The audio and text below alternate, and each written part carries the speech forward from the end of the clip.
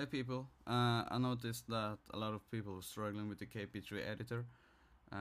You always got the message couldn't find the KP3 or Kaoss Pad or whatever.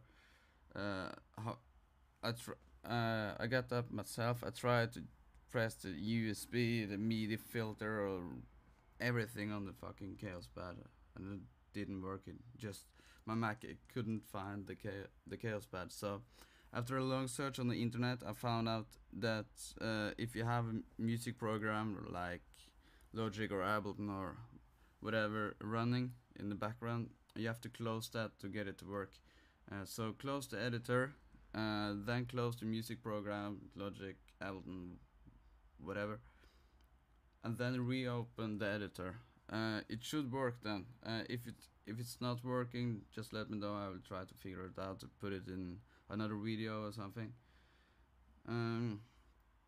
Don't forget to subscribe and comment. I will try to put out more videos soon. And like my Facebook page, and you can comment and decide what the next tutorial will be. So yeah, and sorry for my crappy English. So.